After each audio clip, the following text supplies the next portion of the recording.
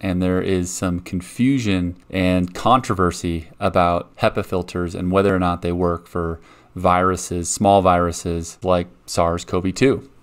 And when I posted that interview with Professor Allen, this comment sums up the confusion pretty well. It says, "I don't understand how people continue to promote HEPA filters when it's evident that they don't adequately remove particles as small as the COVID or SARS virus on a regular basis.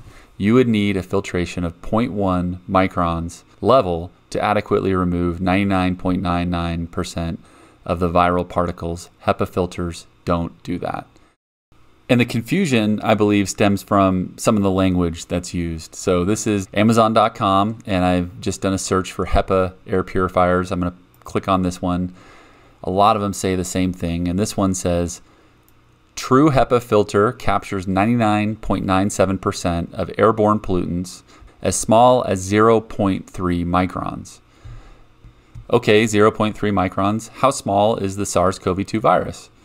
It's about 0.1 microns, so smaller than that 0.3 that this product and others advertise. So one could read this and think, okay, it does really well. It particles slightly bigger than the SARS-CoV-2 virus, but doesn't look like it's going to capture that. And I want to read something to you from the EPA, the United States Environmental Protection Agency website, which clears this up pretty quickly, and then I'll show you some of the research behind it. It says, HEPA air filters can theoretically remove at least 99.97% of dust, pollen, mold, bacteria, and any airborne particles with a size of 0.3 microns.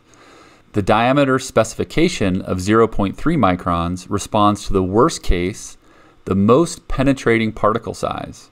Particles that are larger or smaller are trapped with even higher efficiency. The worst case particle size results in the worst case efficiency rating, i.e. 99.97 or better for all particle sizes." Okay, now let's look at the data. This is a study put out by NASA in 2016. And there's just one chart from this study that helps clear up this issue.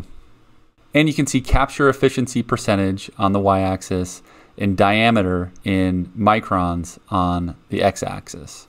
So let's go ahead and add the size range for the SARS-CoV-2 virus, which is about 0.06 to 0.14 microns. And the red lines just show different capture methods that a HEPA filter uses, but the blue line is really what we want to pay attention to, and that's just the total capture efficiency of a HEPA filter. And you can see a couple things. Overall, it's incredibly efficient at capturing small particles. The lowest it drops to is 99.97. But you can also see that as you get to this range of the SARS-CoV-2 virus, that it is above 99.99%. So it's extremely good. HEPA filters work. They're relatively inexpensive. You don't need a HEPA filter or purifier with fancy features like ionization or anything like that. Just a simple HEPA filter and a system that's powerful enough, whether it's a portable air purifier or a system on an airplane or in a commercial building, that is powerful enough to move ample air through that filter. If you just took a nap, no problem. The one-sentence summary is that HEPA filters work really well, including for small viruses like SARS-2.